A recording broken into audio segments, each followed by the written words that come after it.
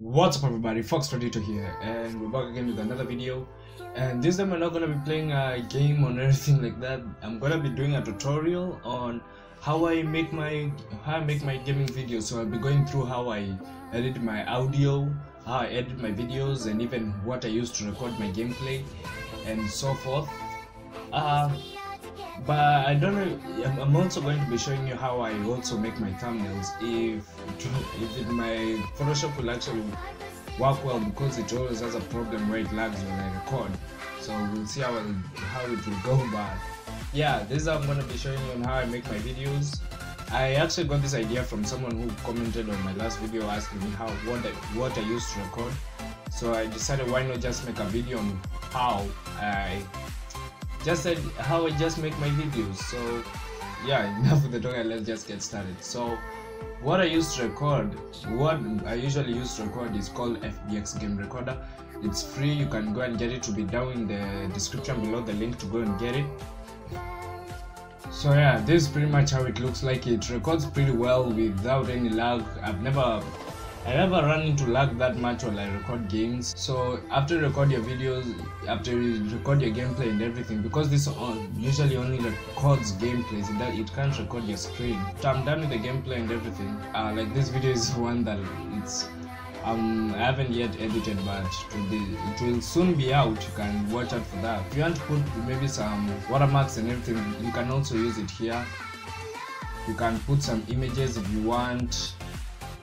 Captions, sound slow-mo, but for these other ones you have to actually have Pro. So after you have already recorded your gameplay and everything like that, you're going to have to go to where your footage is saved. So mine, I just saved it in the default place where it usually is. So yeah, pretty much where it saved the video, and here it is. So here's the gameplay footage that you have already recorded and everything. So what you're gonna need next is to record your audio. So what I pretty much use to record my audio is Audacity. Pretty much this is what most people use, or most YouTubers use.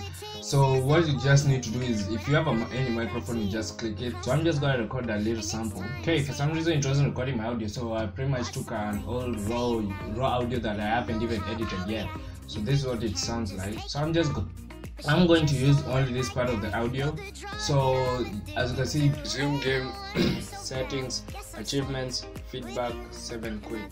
So you can see it sounds pretty shitty. But I don't have the best mic. So yeah, for me, you're not going to hear that much of a change. So you can copy my chain. You can pretty much edit your own chain and make your own chains that you can use.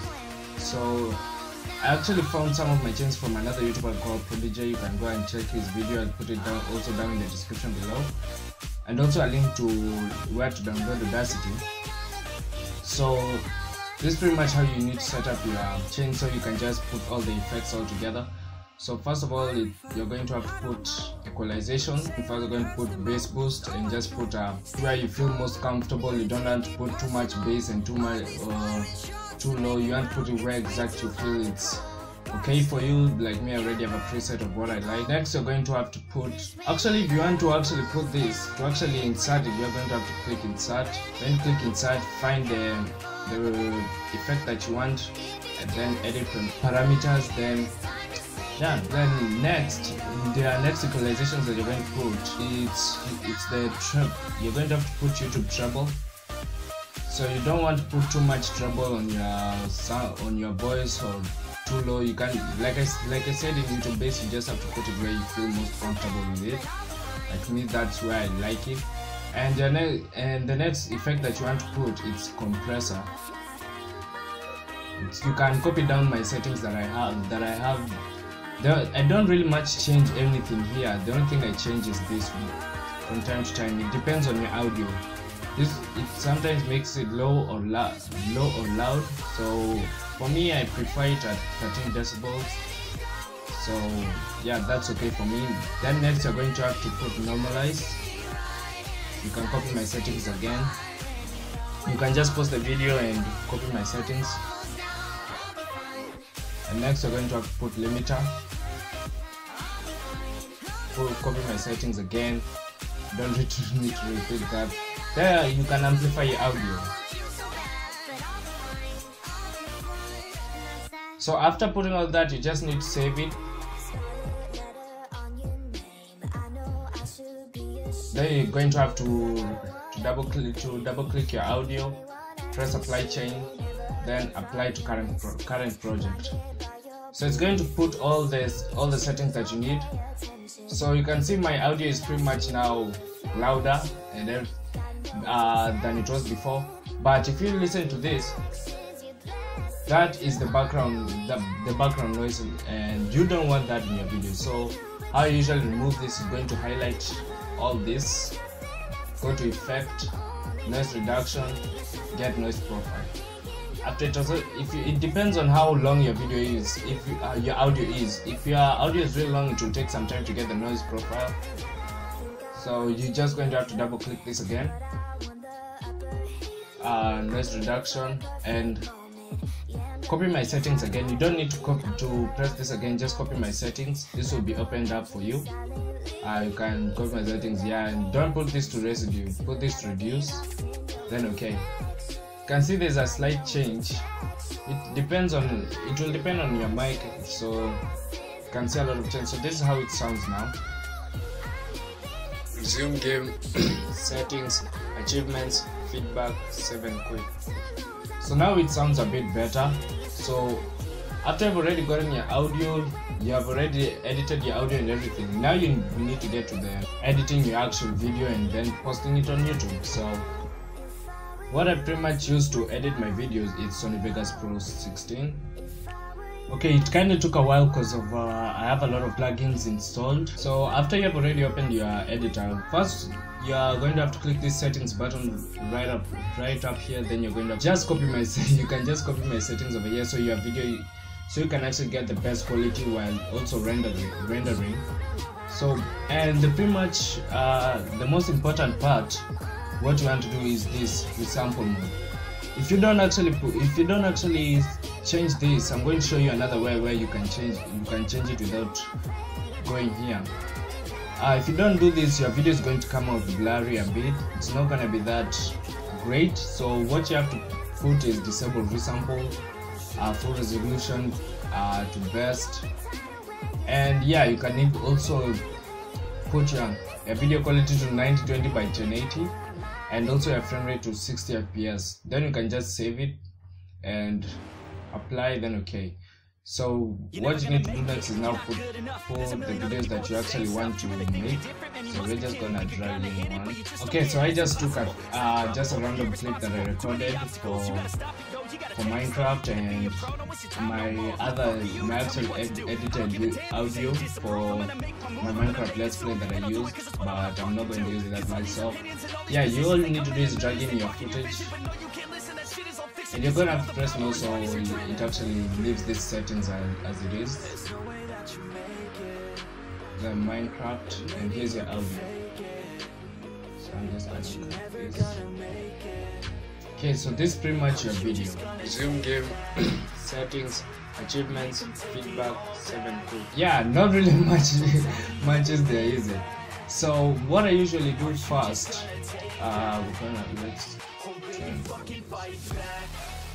okay, for the intro, which you know, I usually put like a zoom in first.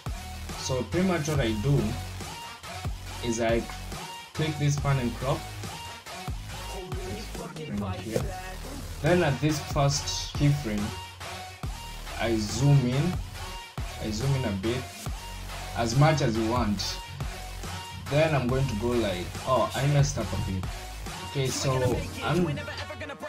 you're going to have to clip where you want the intro to be. So you click the pan and crop button. You zoom in, like I said, go in a few frames in the front, not that much. Then you turn it back to how it was, just like a nudge. You can stop right there. Then you go to the end, right click, then restore. Then this is pretty much how it's going to look. It's going to go like that. As you could see here, you couldn't see that well, so you're going to have to highlight all. So you can just click here, then you drag it, right click, they are going to upgrade to smooth. Then you're going to click this frame and put it to fast.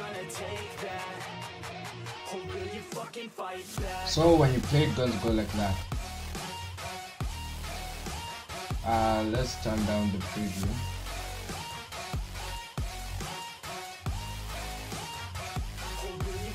So you can see that's pretty much now how it looks. It looks much more better and everything. So after you have done that, I like to put in some color corrections. Some color corrections in my video. So we're gonna go to the effects button right here. Yeah, I have a lot of plugins. So you're going to have to click correct color corrector secondary, color curves, saturation adjust, and sharpen. Click add, then OK. Also, these settings that I'm using is the same settings that I said that I was using from a YouTuber called Freddy. They're pretty good for me, so you can copy them.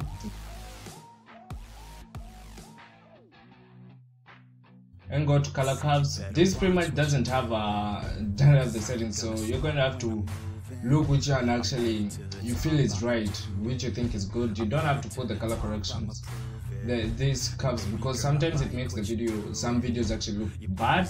But okay, after you've already put the color curves, you go to saturation adjust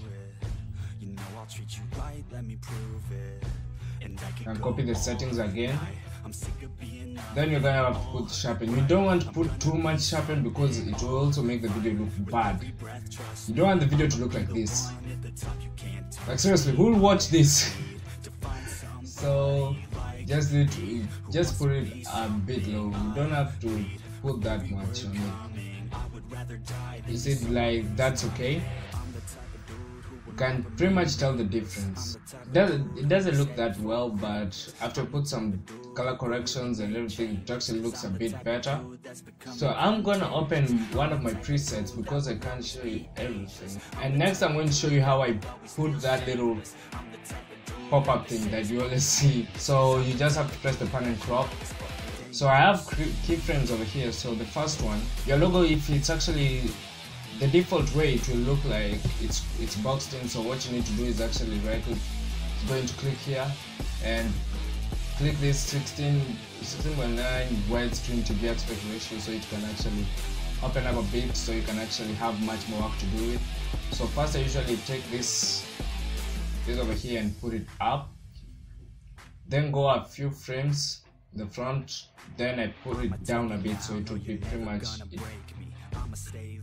go down like that. Then I go up, I take it up to put that kind of bounce effect.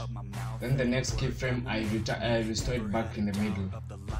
So pretty much your end result is gonna be that. You're going to highlight all this, then right click and put smooth. All of them, you're not going to put fast or anything like the other one. And that's pretty much it. The outro, you can make it out yourself. Pretty much what I do in my outro is this. Like there's a small build up.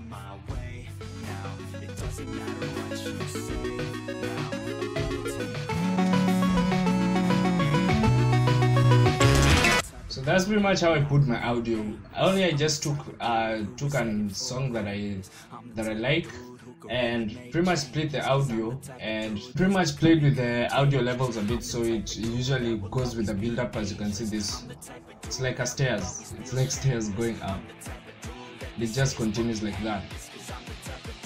So yeah, that's pretty much how I edit my videos and how I make my videos. I don't know if it's gonna be that helpful, but that's what I do.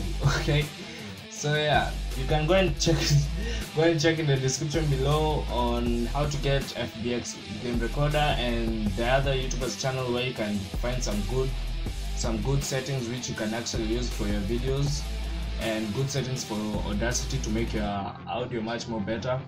And also, I forgot to mention, there is a software that I'm also going to put down in the description below. It's called Handbrake.